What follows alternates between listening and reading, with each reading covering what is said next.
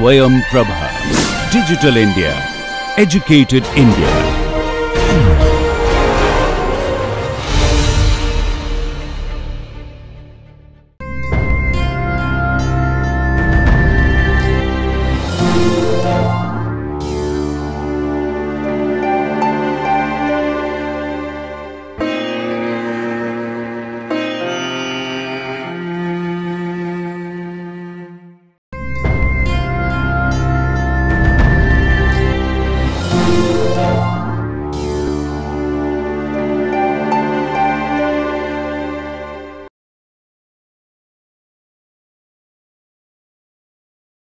Okay. Let us take another problem. Find dy by dx where y is given as 0 to root x cos t dt.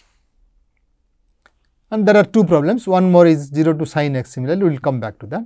First, let us see the part A.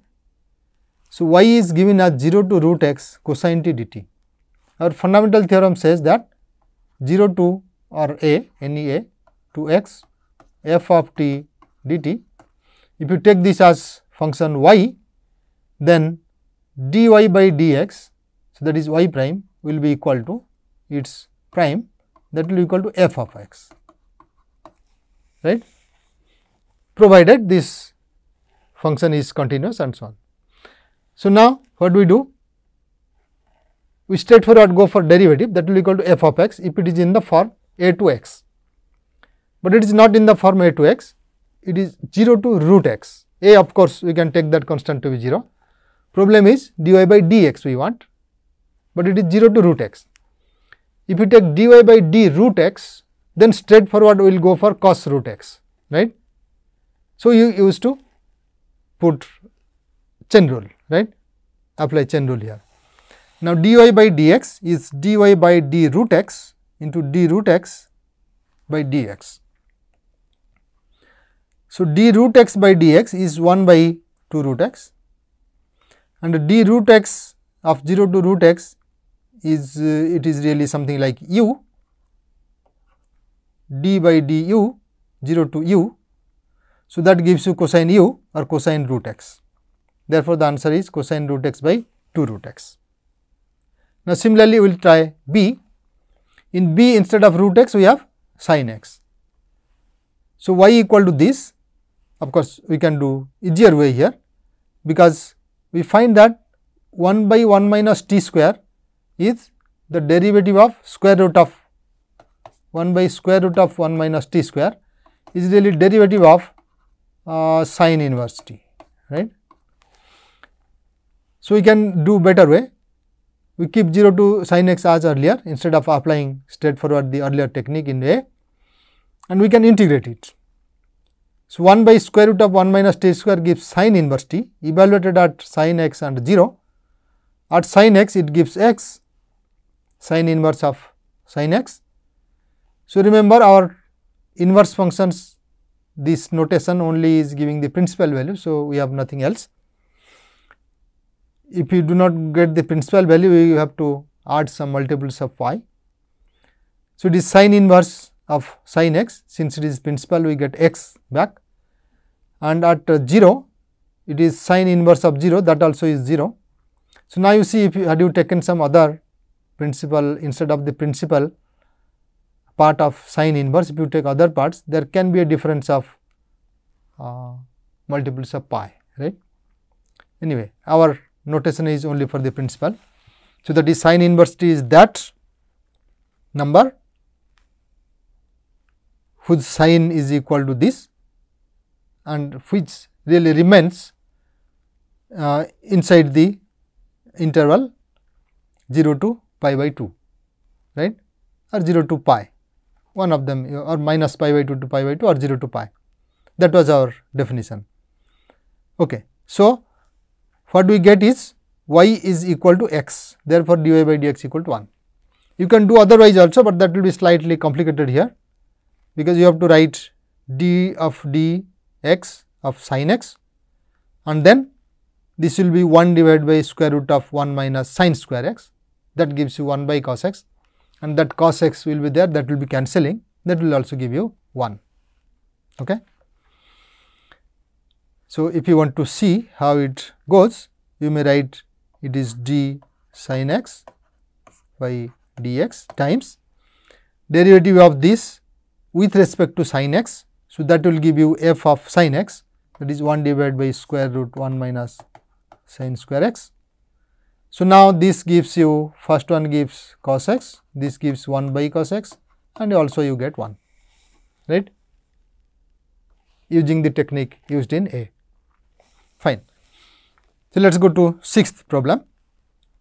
We want to find the total area of the regions bounded by the curve y equal to x to the power 1 by 3 minus x, the x axis, the lines x equal to minus 1 and x equal to 8.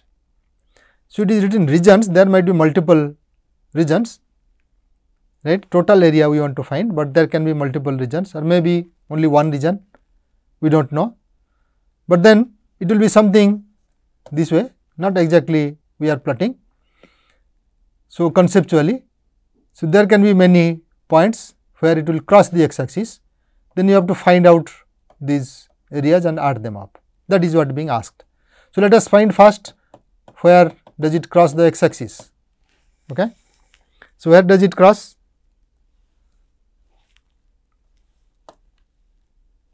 X to the power minus 1 by 3 minus x must be equal to 0. When you take this curve, it crosses x axis, that means y equal to this function. So, this must be equal to 0 and that is 0 for x to the power 1 by 3 equal to 0 or x to the power 2 by 3 equal to 1, right. If you consider x to the power 1 by 3 into 1 minus x to the power 2 by 3 in this form. So, either x to the power 1 by 3 is 0 or x to the power 2 by 3 equal to 1. So, that gives you 3 points now, minus 1, 0 and 1, right. Of course, if you take minus 1 here, that gives you minus 1 to the power 1 by 3 and this is minus 1. So, minus 1 plus 1, that is equal to 0, that also happens.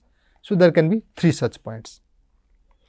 So, that means we have to really break it into 2 integrals, one is from minus 1 to 0, another is from 0 to 1.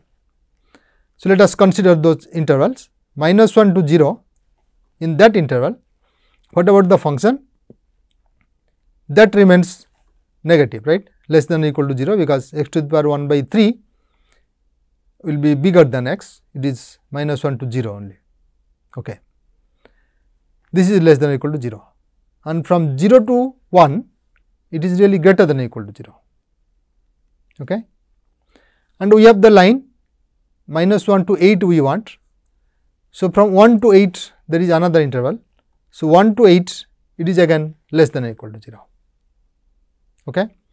So, you want to find the total area, nothing is written. So, we take the actual area, not the signed area, sum of all those actual areas. So, the required area we can write as, since it is minus 1 to 0, it is negative, we should put a minus sign to get the actual area. So, minus of x to the power 1 by 3 minus x, that becomes now mod of this. So, minus is outside, and then 0 to 1 it is greater than or equal to 0. So, mod of that is itself x to the power 1 by 3 minus x, and 1 to 8 is negative. So, it is minus 1 to 8 x to the power 1 by 3 minus x dx. Now, x to the power 1 by 3 minus x has the integral, indefinite integral as this, because if you differentiate this, it is becoming x to the power 1 by 3 and this gives x. So, this is the indefinite integral. As it suggests, we have to take minus of this evaluated at 0 to minus 1 plus that evaluated at 1 and 0 and minus that evaluated at 1 to 8. Fine. So, we substitute back all these expressions and simplify. So, that would give 83 divided by 4. So, you can verify it later how exactly it comes, but this is the expanded form and then simplification gives 83 by 4. That is our answer. So, we may have to really consider these things. We have not plotted it, because in general sometimes you will not be able to plot the one easily, but still your analysis should be able to point out all the details. Okay. Let us find out what happens in this problem. So, here we want to evaluate a limit as x goes to 0. What is the function? It is 1 by x cubed times an integral. Okay. So, of course, you can integrate this, fine. It is t fourth divided by t square plus 1. You can take t fourth minus 1 by t square plus 1 and plus 1 by t square plus 1. First one gives t square minus 1 and second one kept as it is. Now, it is integral. This you can integrate just like a polynomial. This will be tan inverse t. So, you can really integrate, substitute x and then go for the limit, fine. But that will be a bit lengthy. So, what we do? We look at this, what is happening. As x goes to 0, its denominator is x cubed. So, that goes to 0. Now, the limit does not exist if the numerator does not go to 0 when x goes to 0. But what is the numerator? It is integral 0 to x t fourth by t square plus 1 dt. When x goes to 0, this continuous function x goes to 0. So, it will be 0 to 0, integral will become 0, right, that will be the limit. Okay. So, integral becomes 0 when x equal to 0, that is limit of the numerator is 0, limit at the denominator is also 0. So, it is in 0 by 0 form, fine. So, you can use straightforward L'Hopital's rule. So, if you apply L'Hopital's rule, this will be equal to, provided this right side limit exists, equal to limit of the derivative of this function divided by derivative of x cubed. So, derivative of x cubed is 3x square and derivative of integral 0 to x by fundamental theorem is x fourth divided by x square plus 1. That is why we get this limit by L'Hopital. So, it is limit x goes to 0, x fourth divided by x square plus 1 times 3x square.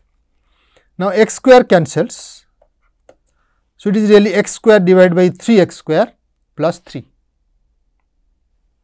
and that limit is straightforward 0 because numerator goes to 0, denominator goes to 3, fine. So, there can be simpler ways, we have to really find out which one becomes simpler. Sometimes the other method can be simpler, that is evaluate the integral and then do it instead of doing this way directly. Let us see the next problem. So, here we want to determine f of 4 given that integral 1 to x f of t dt equal to x cosine pi x plus 1. We have no idea on f, but only given that integral of f is something. So, here what we do? We can find out really f of x here, right, directly by differentiating this. If you differentiate the left side, we would get f of x, it is the integral 1 to x f of t dt, and you differentiate right side, of course, you get something, right, 1 gives 0, x cosine pi x will give you derivative of x is 1. So, cos pi x and plus x cos pi x derivative is minus sin pi x into pi. So, that will be f of x, then you can substitute 4 and get f of 4, fine. That is what we do. Or if you just integrate, anyway you wanted that integration. So, if you integrate also, the same thing can be done. So, first thing we just explained using the technique is 7. Now, the other way also you can do it, say 1 to x f of t dt, if you try to find out, then what does it give, right. So, that way also you can get directly integrating this x pi x plus 1. But how do you integrate? If it is given f of t, you will not be able to integrate, but you have to really differentiate. So, first find what is the derivative of x cos pi x plus 1. Anyway, that derivative is required, right. So, you see f of x will be equal to this and then that gives you f of 4 equal to cosine of 4 pi equal to 1. Since f of t is not given, you cannot really integrate to get that expression what it is. you have to go back to fundamental theorem of calculus. So, that is what we have done. We found 1 to x f of t dt equal to x cosine pi x plus 1. If you differentiate, the derivative is giving you f of x. So, f of x is derivative of the right side, and that is it. Okay. Here in the next problem, we want to find the linearization of a function. Okay. So, linearization of a function, you know, at x equal to a would be written as L of x, and that is equal to f of a plus f prime at a into x minus a. That was our linearization. And now, in this case, f of x is given in terms of an integral. So, f of x is 2 minus integral 2 to 1 plus x 9 by 1 plus t dt, and we want to find a linearization at x equal to 1. Okay. So, that means we need f at a, we need f prime at a, that is at 1, f at 1, f prime at 1. So, we should get f prime by differentiating this integral by using our fundamental theorem calculus. So, it is pretty straightforward. First thing is f of 1 is 2 minus integral 2 to 1 plus 1, which is 2, 9 divided by 1 plus 2, 1 plus t. So, it is integral 2 to 2, that becomes 0. So, you get 2. Then you take f prime x. Here it is the variable is 1 plus x on the top. So, all that we know, it is a to x f of t dt, its derivative with respect to x is equal to f of x, but here it is not x, but 1 plus x, right. So, we should find derivative of with respect to 1 plus x first. That is not very big thing, it will be same, because derivative of 1 plus x with respect to x by chain rule will give you 1, right, in this case. So, that gives derivative of 2 is 0 with respect to x, and derivative of this integral is derivative with respect to 1 plus x times derivative 1 plus x with respect to x. And with respect to 1 plus x, and when the top limit is 1 plus x, that gives you f of x, that is 9 divided by 1 plus, in place of t it will be 1 plus x, right. So, that is what the answer is, minus 9 by 2 plus x. So, and what is f prime 1 then? So, as you see, f prime of 1 equal to minus 3, from this you get. So, once f prime is obtained at 1, f 1 is obtained, linearization is just a formula, that L x equal to this is plus, right, f of a plus f prime at a into x minus a. So, that gives you, this should be f of 1 plus, what is f prime 1? It is minus 3. So, this expression is correct. It is minus 3 into x minus 1. So, that gives you minus 3x plus 3 plus 2, which is minus 3x plus 5. That is the linearization near x equal to 1. So, let us stop here.